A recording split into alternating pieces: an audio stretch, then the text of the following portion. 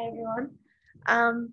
I'm Lauren, and my research is about the global sand shortage and its relationship to New Zealand architecture. And I know many of you probably haven't heard about this issue, but we'll get to that. So as we all know, industrialization and urbanization are having huge environmental impacts, which has increasingly drawn global attention to the issues of climate change, resource depletion, and accumulating waste. And the demand for material resources extracted has more than tripled between 1970 and 2010. And the largest proportion and most quickly rising proportion of this is in non-metallic minerals, which includes sand. About a third of it is sand. So sand is second only to water as our most used natural resource. And without it, we wouldn't have computers, phones, cosmetics, roads, reclaimed land, glass, concrete, or even paper. And for most people, the sand shortage hasn't crossed their mind because we have these huge things called deserts, which cover about a third of the Earth's land surface. But desert sand isn't useful for construction or manufacturing because of its roundness, which is caused by the strong winds that you get in desert environments. So it doesn't stick together like rougher beach sand or river sand can. So the extraction of this sand causes major damage to coastlines, riverbeds, and ecosystems around the world. And sand's formed by erosive processes over thousands of years, but it's now being extracted at a rate far greater than its renewal. About 3/4 of this extracted sand is locked away in construction and infrastructure, largely due to the industrialization and urbanization that I talked about before. And an example of this is China, who have used in the last 3 years more sand than the USA did all of last century. So this relates to architecture because sand is a key component of glass and concrete. Yet in New Zealand, we're increasingly reliant on glass as a key conveyor of the landscape and freedom and command of space. So this background research has led to my research question being, what are the architectural implications for designing the quintessential New Zealand dwelling for a future with less glass, where the idealized home captures the view of the heroed landscape? And my first task was to evaluate the link between successful quintessential New Zealand architecture and its use of glass. So I analysed a range of award-winning residential architecture and standard spec homes and passive houses in terms of their glazing use. And what I found was that award-winning homes tended to have much higher levels of glazing per square metre than their standard spec and passive house counterparts. And you can see those award-winning houses in the orange at the right-hand side there. And this indicates that architectural success in New Zealand tends to be represented by projects with big windows that use the landscape as a design driver. So my case study analysis has led to this design framework being established, which has a 15% threshold for the use of glass per square metre of building, among other design principles, which I could go over, but I don't have time, such as creating texture and shadow through means other than windows, positioning and stacking the view, and balancing public and private and indoor and outdoor space. So that's kind of where my thesis is at the moment, and I've spent the last few weeks on design and working through some design iterations that test that framework. These are just a few of my sketches that sort of reflect that framework. And my plan is to create a system of prefabricated sort of enclosure elements like windows and doors and other wall openings that allow interior spaces to be opened up to the landscape and the view with hopefully a lot less glass. Yeah, that's me. Thank you.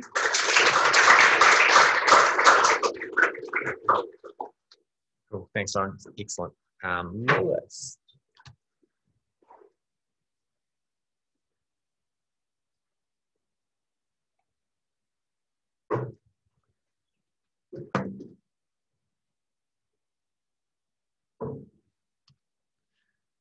Kia ora koutou. So as previously mentioned, our built environment is contributing to things such as industrialization and urbanization. And as all the previous things mentioned, these are also having huge impacts in polluting our urban soils and water and air. This pollution is in turn contributing to climate change and biodiversity loss. So it's therefore the built environment's responsibility to remediate these things. My project, Remediation Architecture, is focused on remediating New Zealand's most polluted sites and using architecture to do this. Can it be a way to celebrate these spaces rather than ignore them? The main idea that underpins a lot of this, my research, is regenerative design, and it's a way of going beyond sustainability and saying that buildings need to be providing net positive effects for the resources they use.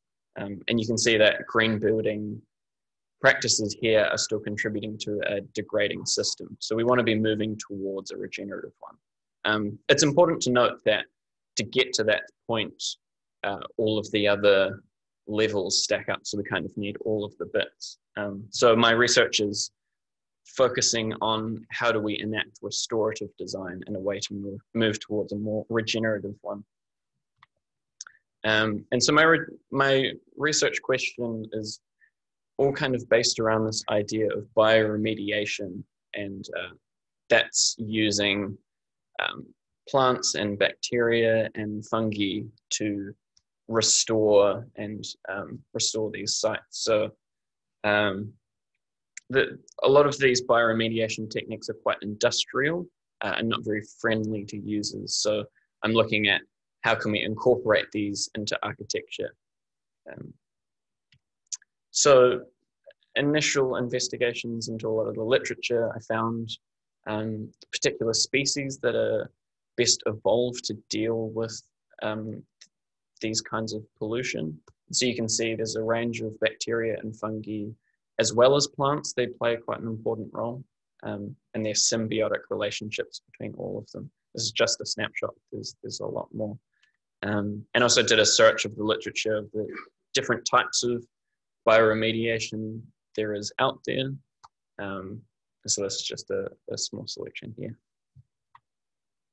So to investigate these hypotheses or these ideas, I picked a site, and it's off New Zealand's top 10 most polluted sites at the moment. It's in Petone, it's Te Mome Stream, currently number 8 most polluted site. The main source of pollution, there's a lot of industrial area around it, but the main source was a battery recycling plant, was discharging some of their wastes into the stormwater system, which was flowing its way into the stream. So there's a lot of pollutants that are, similar to that kind of processes. So heavy metals and lead and antimony, those kinds of things. And that certain type of pollution brings with a lot of challenges as well. So what can we do about it? So I've been investigating a couple of techniques. This first one, bioventing, is it's a way of oxygenating the soil deep down by using changes in barometric pressure. And that's to promote indigenous microbial activity to pollute these things. So I'm looking at how can we incorporate this into a building element or a column.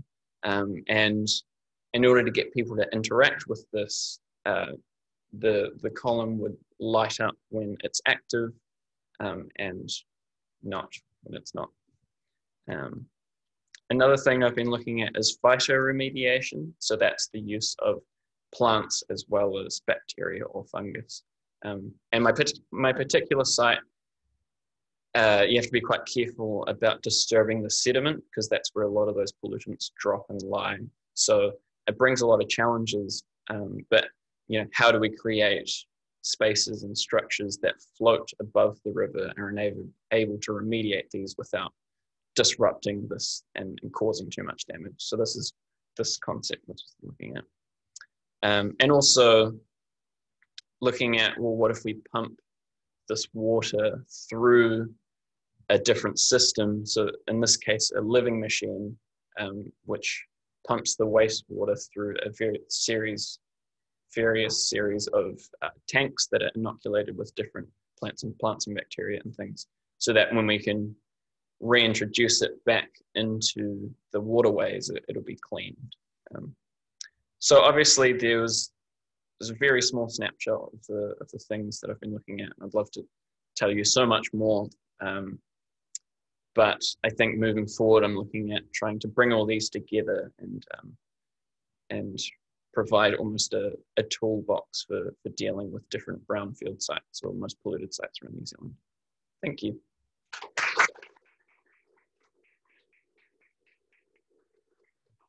Cool, thanks, Lewis. Beautiful. George.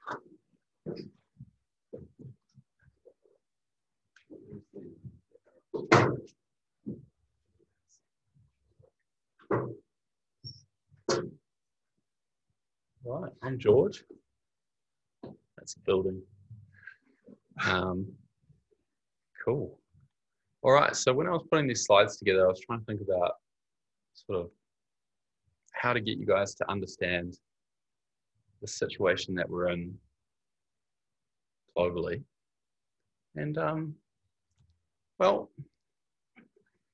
it's kind of like, you know, if you think the Earth is like a ship that we're all kind of familiar with, you know, you all want the Kate and Leo experience. I mean, we all do, I guess. It's natural, but yeah, I don't know. Things are kind of sinking. What was the point here? Yeah, I mean, they had fun and, you know, they're in love and all that and drew pictures of each other. But, you know, Leo died at the end.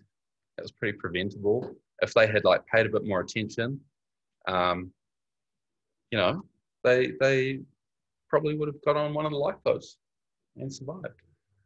So that was the story there. Climate change, yeah, it's bad. We all know it's pretty bad. I don't think any of you are in this room because you don't believe in it.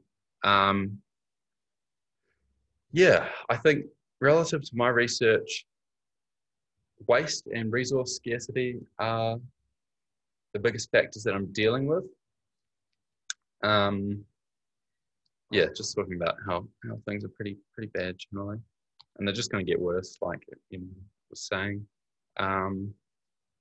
Yeah, in the construction industry, which I don't know, me and my colleagues are about to go into, is, you know, as it turns out, one of the worst culprits, which kind of sucks to learn about.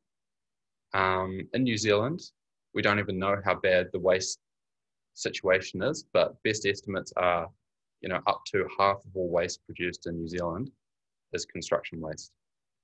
Yeah, you can see there 40% of global resources are used in construction, which is pretty bad. And it all sort of goes to waste, you know. It's not really designed for reuse, which is, oh, hang on, we'll get to that later. Yeah, we're using resources 50% faster than they can be replaced on average. Water scarcity by 2030, half the world, that's pretty bad.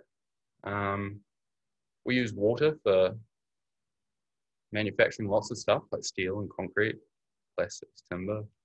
Yeah, so long story short, things have got to change. Yeah, so we operate in this linear fashion where we build, or we design, we build, we occupy, demolish, and we dispose of, chuck it in landfill, whereas we need to be moving towards a circular economy by designing our buildings to be taken apart and to be reused, or, you know, adaptable, and then you don't have to take them apart at all. Yeah, either way, you need to eliminate waste, big time.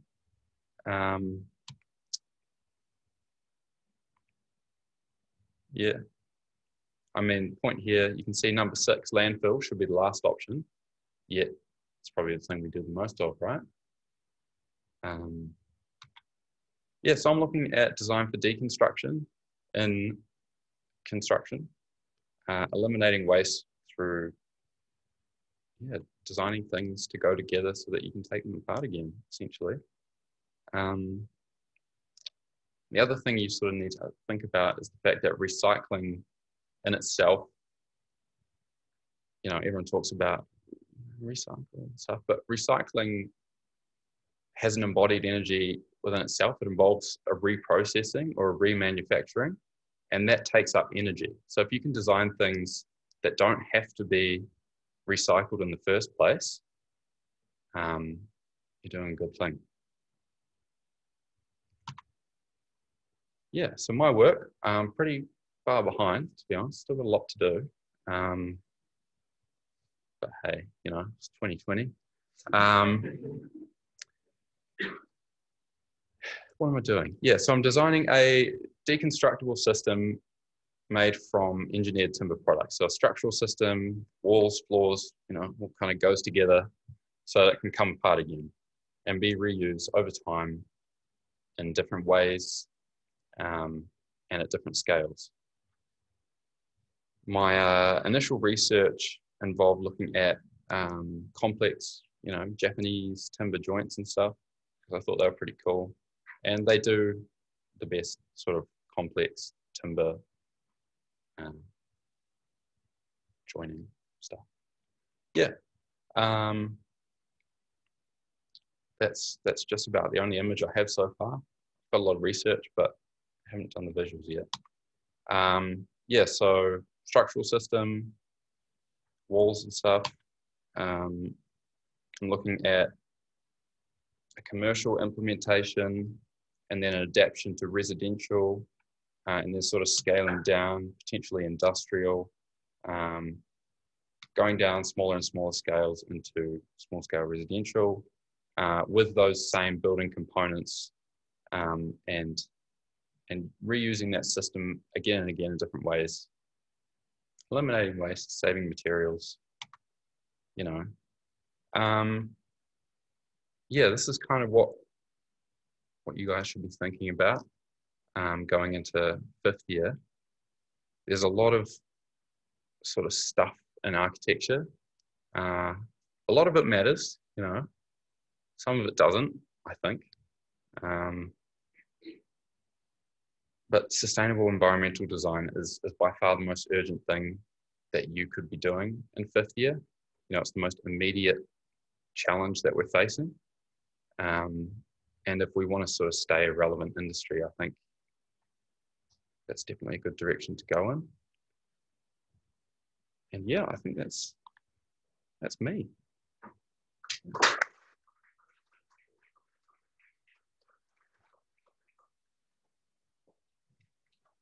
Cool, thanks, George. Next student up is Emily.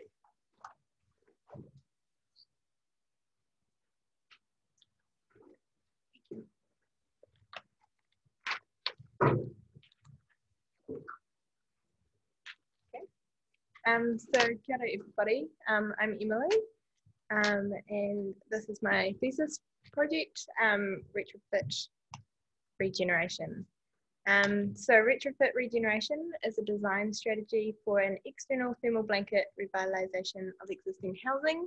The aim is to create warmer, drier, healthier homes without having to displace the occupants while doing so. So as has already been discussed, there's a bit of a problem at the moment, particularly in New Zealand, taking climate responsive design and the global dependence on finite resources. So for many New Zealanders, our housing is negatively affecting occupant health and well-being. Our poor living conditions are leading to preventable health issues that are placing pressure on our healthcare systems and costing valuable resources. And exposure to mould in homes has been found to have a 14 times increase in respiratory related health issues. Our existing housing supply in New Zealand is available for reuse. However, 40% of our homes are damp and mouldy and 53% would benefit from insulation. The approach to demolish or fully retrofit requires displacing people from their homes when you do this. and it increases the demand on more housing and resources while they're displaced, while also with the waste, getting to the waste issue that we have. So New Zealand is obligated to reach the 2050 climate goals, and to do so, as also mentioned, the 39% carbon emissions by globally, our construction industry must be mitigated to achieve the net zero carbon housing and sustain the precious resources that we have. Currently, developments, as identified here, in place to try and aim towards this, but we need to go beyond and start thinking about how our role as designers, we can actually do that. So the opportunity that I'm focusing on for my thesis is to improve the existing housing stock as a readily available resource. And it's a first step that sets the challenge of how best to reuse what we have, and then positively improve its impact on people, the community, and the environment. So as we are aware, our New Zealand standards currently are well below efficient design, and we need to be aiming far beyond the minimum. The 1940s to 60s New Zealand State House has been selected as a common poor condition yet solid and uniform housing typology mass produced in New Zealand.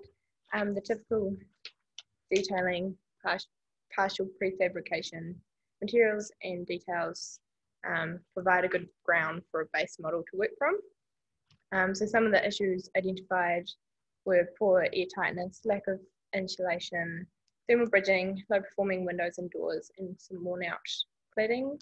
And so this led to the design of a cloak-like strategy that I'm focusing on as an external strategy to the building that aims to improve the performance and extend the living experience of the home while also limiting occupant disruption while it is implemented.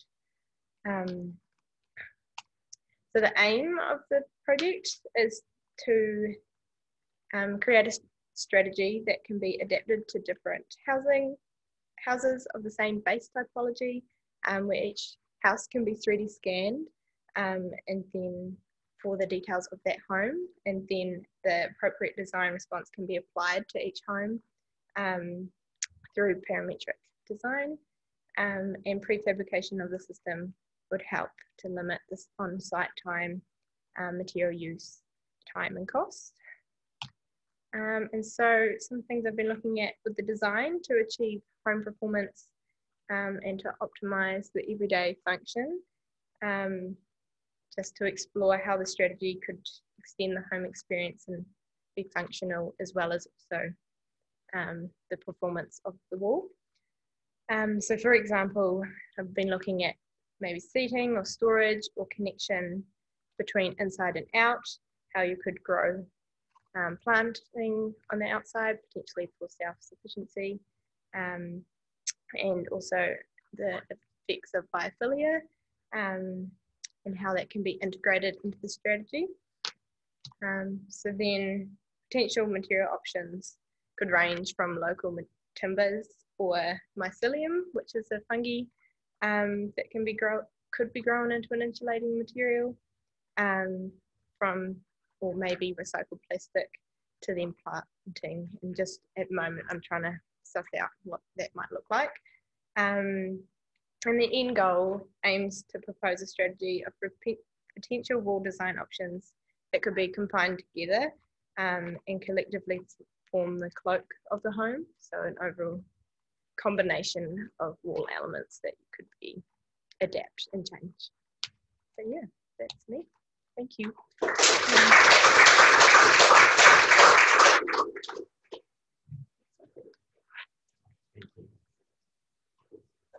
Cool, thanks, Emily. Shannon.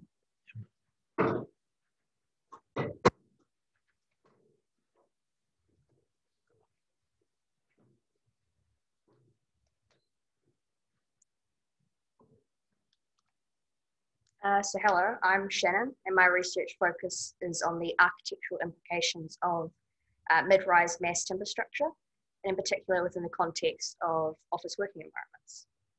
And so mass timber describes timber being used in massive sizes, products like CLT, glulam, and LVL. These are highly engineered products that can be exploited in unique ways, and typically they are either utilized as a series of panels, as is often seen in residential architecture, or in a post and beam frame method, typical to commercial developments. And although mass timber is an alternative construction method currently, faced with both ethical and legislative changes to the industry, mass timber is in the beginnings of a resurgence. And mass timber products are not only more sustainable than their steel and concrete counterparts, but they're quick to erect, prefab friendly and lightweight, and therefore an attractive material for urban construction.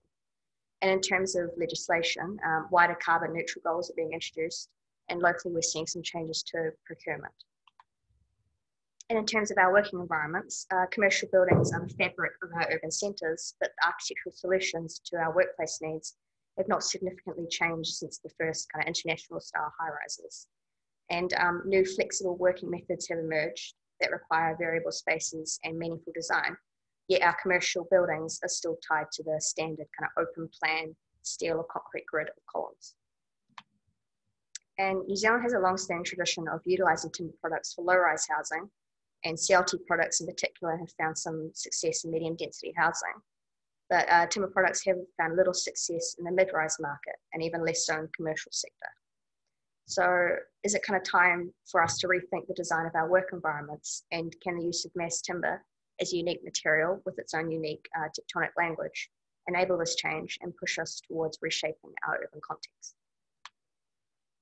And so moving on to some of the kind of current design outcomes of my own design research, I'm looking at 3 scales of mass timber implementation in the workplace: the urban, planning, and detail scales.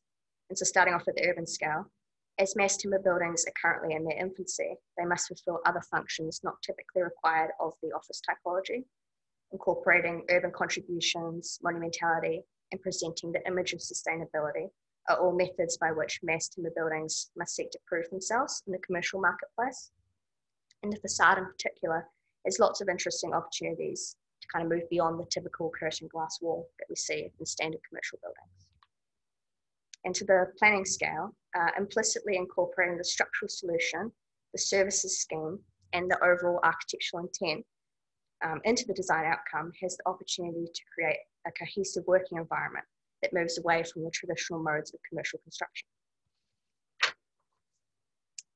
Incorporating new methods of working, and I'm looking at activity-based working in particular, into the overall scheme, again presents opportunities to rethink the status quo. And ABW environments in particular require a variety of spaces with differing needs, such as enclosure, exposure, natural lighting, open or public. And being more playful and experimental with the structural components to create these spaces could help to establish mass timber in the commercial scene. And kind of some more resolved architectural outcomes, this more conservative scheme I've developed looks to utilise already established mass timber panel technology.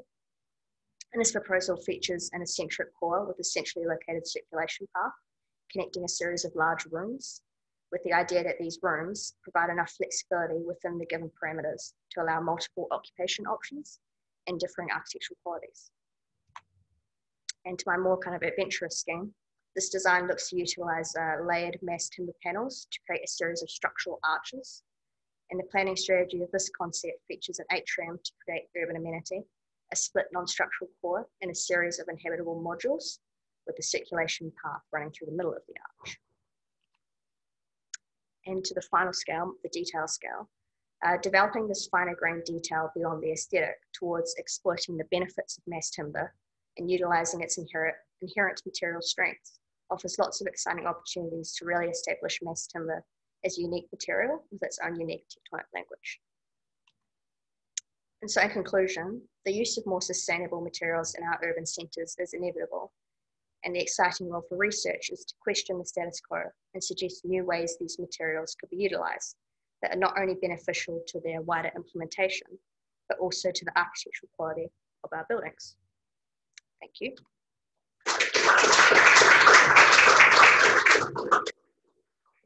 Awesome, thanks Shannon. Next up is Liam.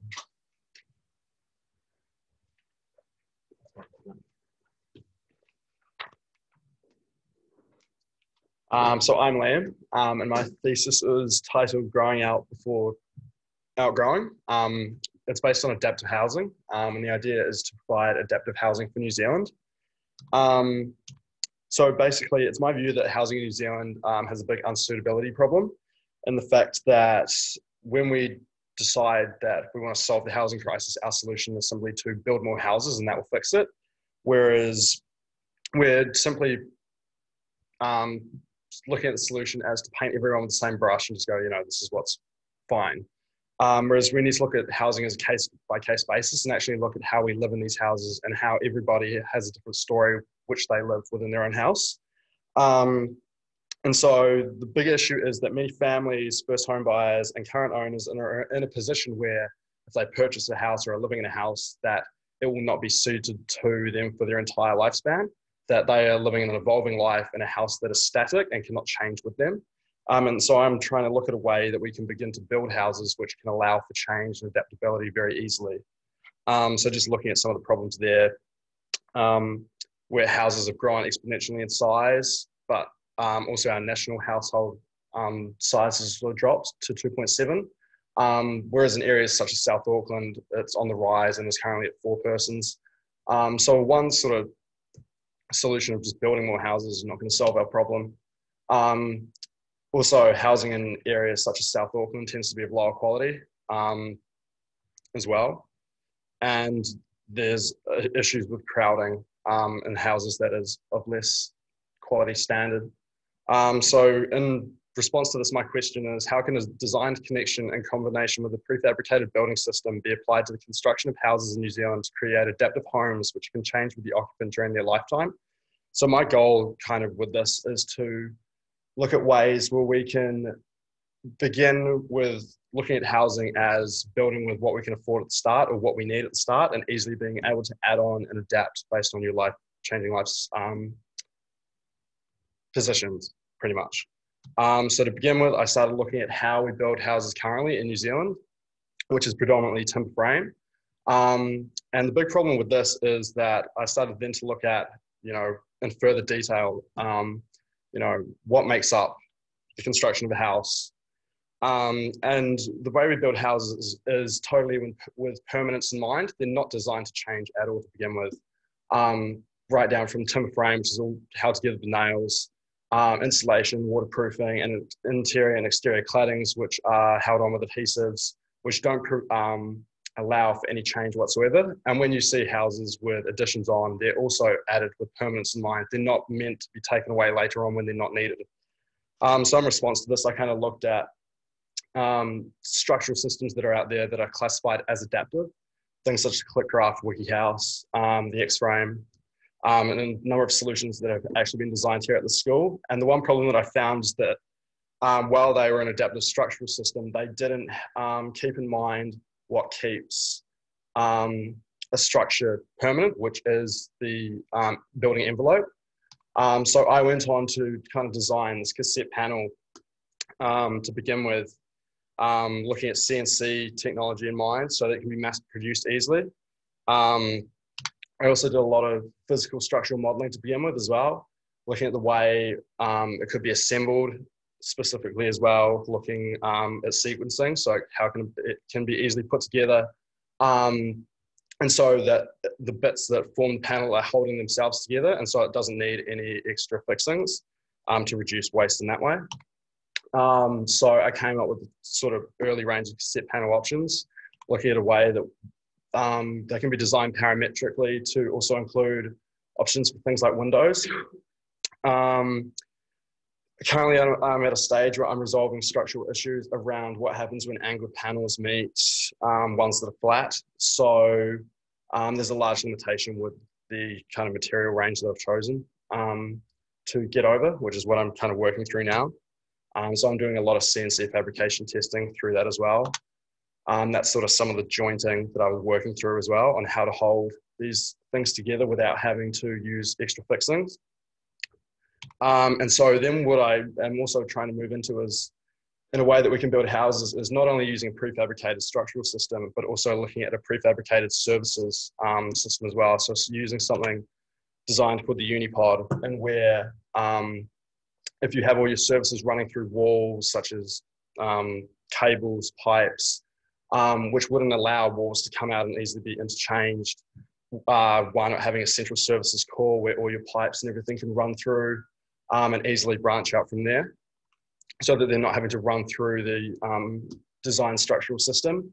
Also in a way where in a house where you have specific designed areas such as kitchens, bathrooms, laundries, which all kind of have internal linings and waterproofing, which is fixed on with adhesives, and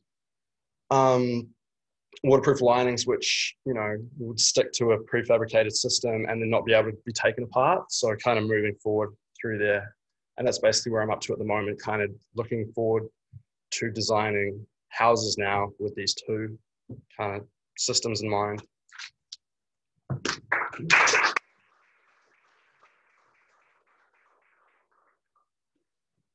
Thanks, Liam. Okay, Charlie, right in the middle.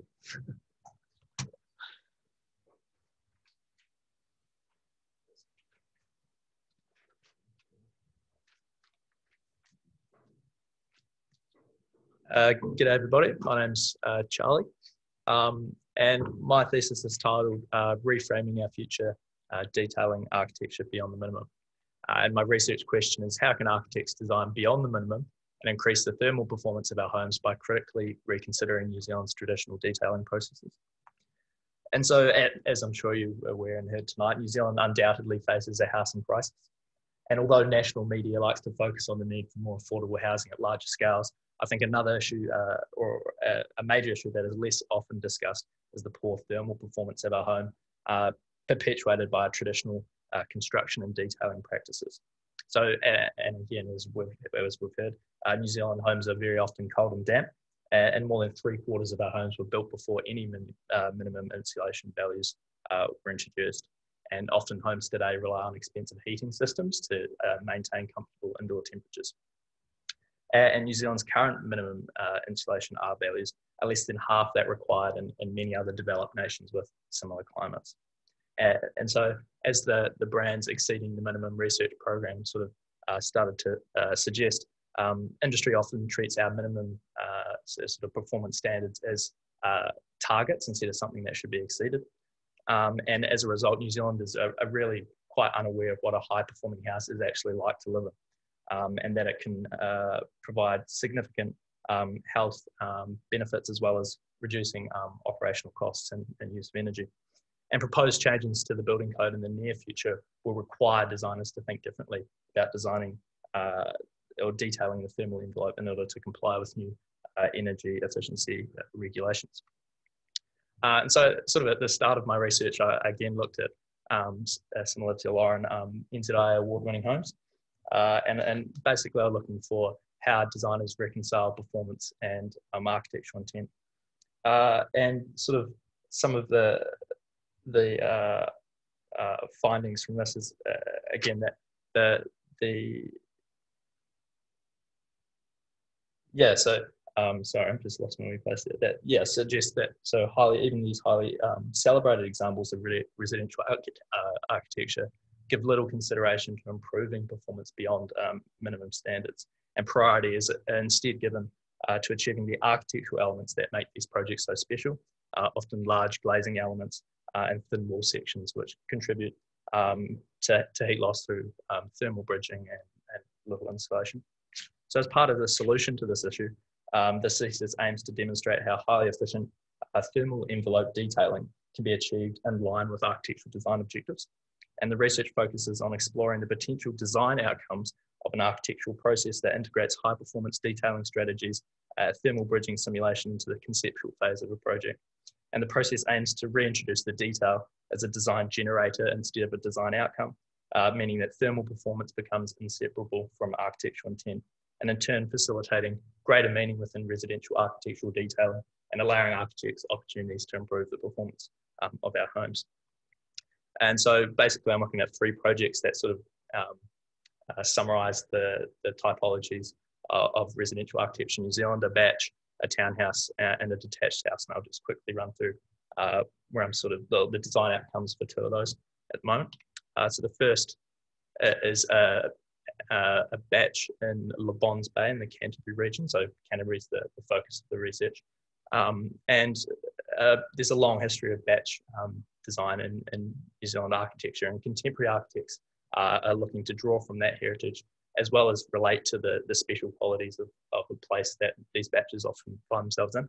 So that third image there is of a church in Le Bons Bay, St Andrew's Church, which won an Enduring Architecture Award last year. So when I visited the site, I saw this project and really liked that stained glass window and integrated into the facade, and thought it could be a detail that I continue with. And so I'm using a SIPS, or a structurally insulated panel system, in this design. And so the important things with SIPS is to ensure that you're getting the most out of the system with minimal waste of panel components and simplified junctions. And so by designing the floor plan around a strict module and then reducing one panel out of the side of each module, I'm able to create these sort of slit windows that on the outside start to speak of the system's requirements, and on the inside start to form a relationship to the locale in terms of that church down the road. And the second project is Raora Court. So this is a project in the east frame of Christchurch's new inner city development. And it's on a brownfield site, which is very common at the moment. So as I'm sure you're aware, after the earthquake, Christchurch lost a lot of its heritage architecture, primarily made out of concrete. And that was pioneered by Warren Amani and Peter Bevan in the early 60s and 70s, and sort of spoke to this new style that they envisioned Christchurch being. But since the earthquake, that sort of started to being replaced.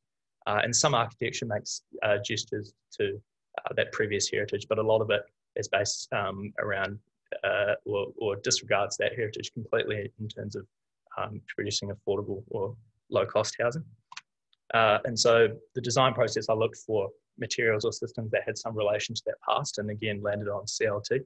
And I liked how CLT interior could be exposed to form some kind of relationship to that exposed concrete of the previous generation. And the thickness required of the external insulation on the outside can be used to start creating some relief and depth which characterize that previous architecture. Yeah, so that's sort of where I'm at the moment. I think the key sort of thing maybe for you guys to take away is that I don't think sustainable design has to be any less than non-sustainable, and these systems that are coming out of as a right for exploration. Yeah, cheers.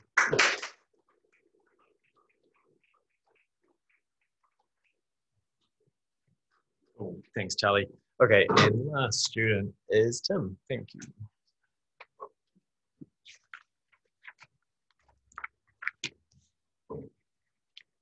Hi everybody, I'm Tim, and this is called Cohabitate.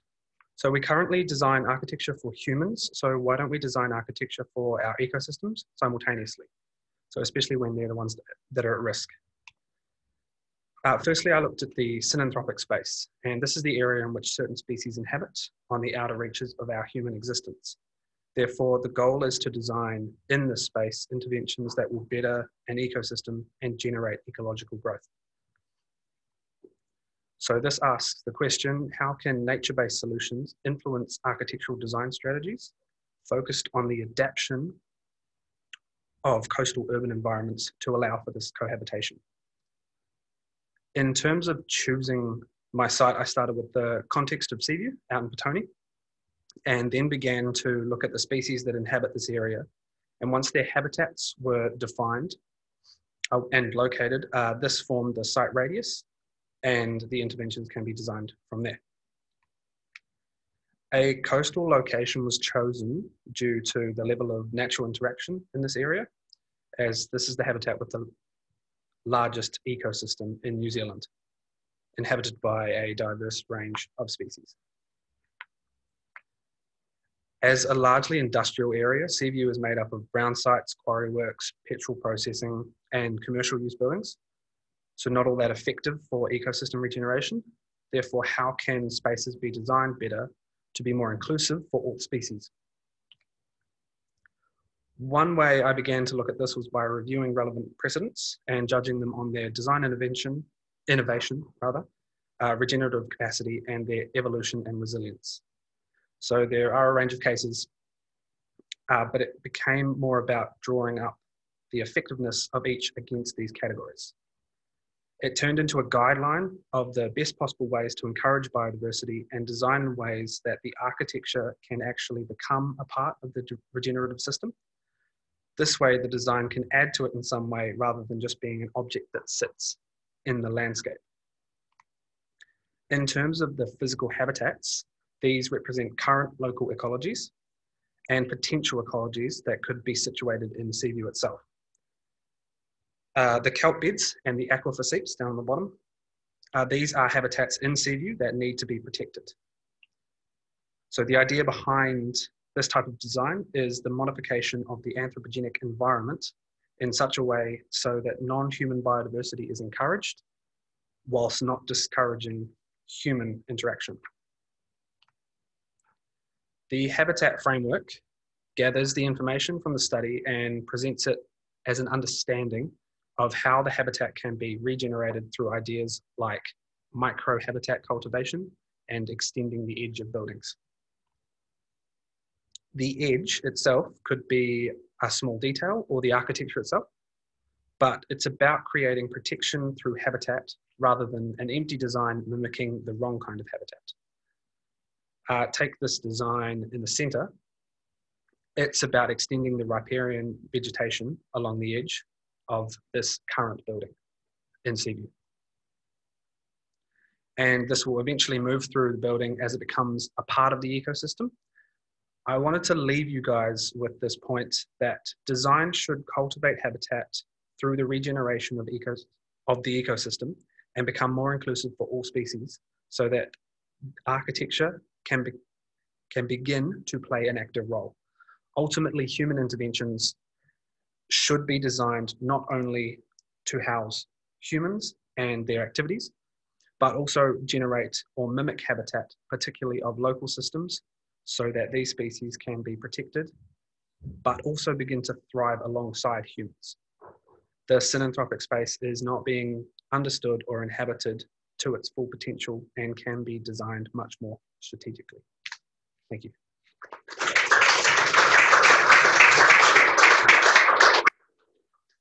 Thanks, Tim. Okay, that is us. Thank you all very much for coming. The students that presented tonight will be available for you to have a conversation with now if you'd like to, but if you'd like to get in touch about your research projects or going forward, send an email to the New Zealand Green Building Council and they will get in touch, or talk to the supervisors and academic staff here. Cool, thank you all very much. Good night.